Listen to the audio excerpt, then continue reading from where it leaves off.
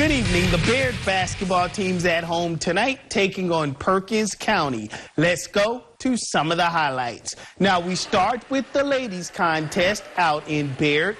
Pick things up first quarter. Perkins County coming out strong as they get the nice drive and score there. But Bayard answering every run with a run of their own. After a nice pass, it's the always dangerous Jocelyn Hopkins in the paint for 2 points. Then Lexi Fiskus beginning to get to work. First, Kiara Miller, the nice pass inside to Lexi, who scores the 2.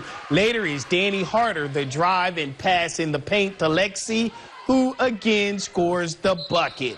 Bayard goes on to get the win, 54-37 over Perkins County tonight on the girls' side.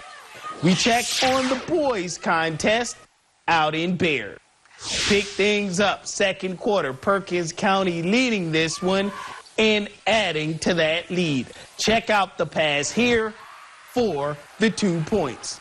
But Bayard getting back in this one. Connor Cochran hitting a free throw to cut into the lead. Then is Tristan Muir on the break.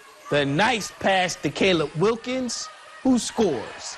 In the end, though, not enough. Perkins County gets the win on the boys' side tonight over Bayard.